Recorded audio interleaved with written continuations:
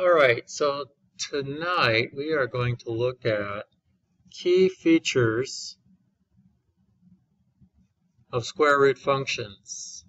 So we're going to be looking at things like domain and range, x and y intercepts, things like that.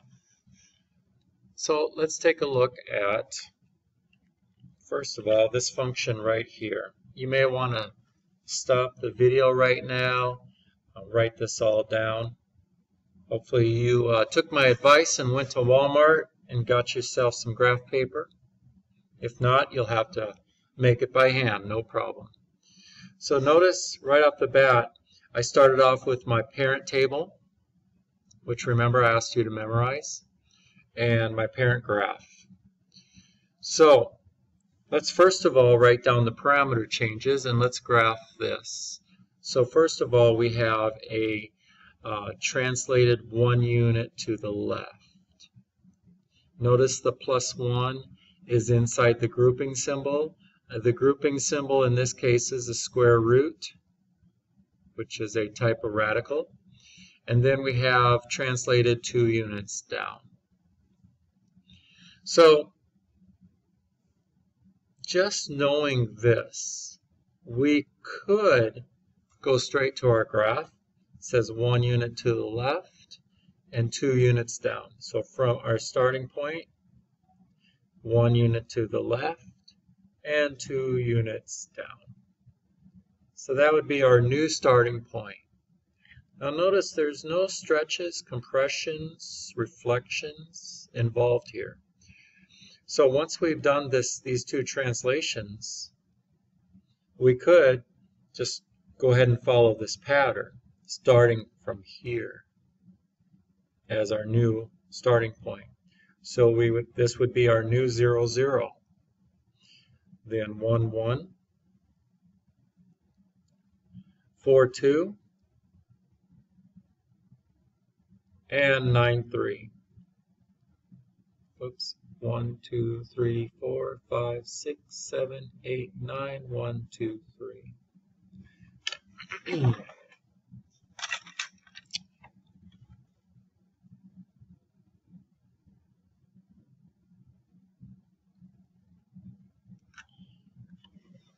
And just for you to see how we change the table, here x is being affected. Remember, so we're going to do the opposite, so we would subtract 1. And then here, this is your k, this is your h, this is your k, so y is going to decrease by 2. So that's going to be -1, 0, 3, 8. -2, -1, 0, and 1. So let's see if it matches. -1, -2. 0, -1. 3, 0. 8, 1. Okay? All right. Let's go ahead and write the domain and the range. Now let's start off with the domain. Remember, domain is left to right. So our furthest left point is -1 on the x-axis. This is your furthest left point on the graph, -1. I'm going to write it using some different notations. Let's start with inequality notation.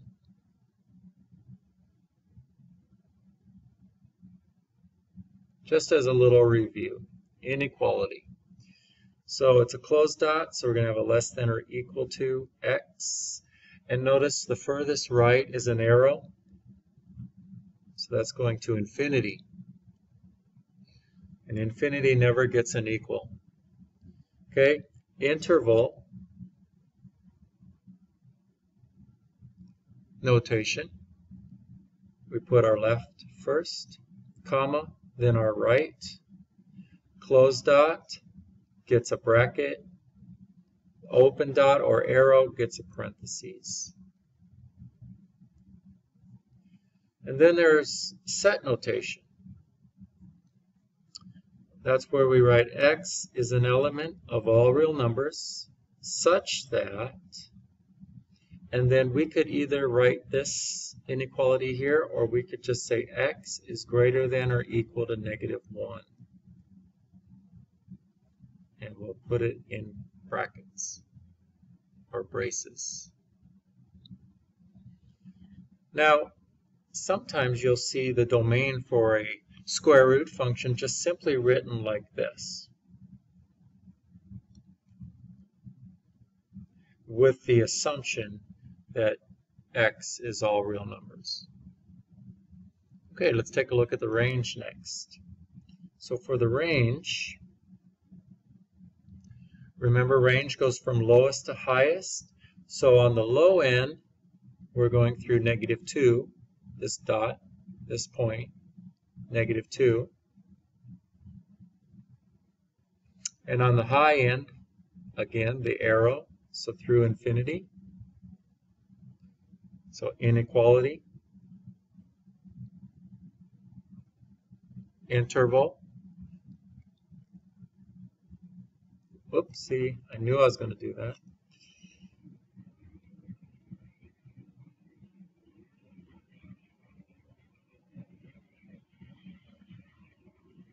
And there's set notation. And again, sometimes you may see it just written simply like that. So those are two key features. Next, let's take a look at the x and the y-intercept. So the x-intercept, we can easily see that here at 3, 0.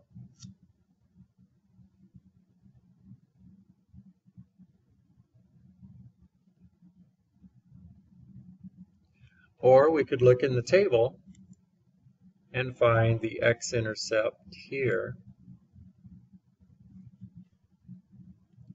Y-intercept, that's where it crosses the y-axis.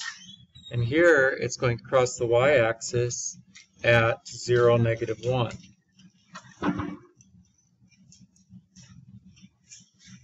Again, you can tell where it is right here on the graph, or you can look in the table and you can see the y-intercept right here. Y-intercept, x-intercept. Okay, well, I hope you're having a good evening, and I'll see you guys tomorrow.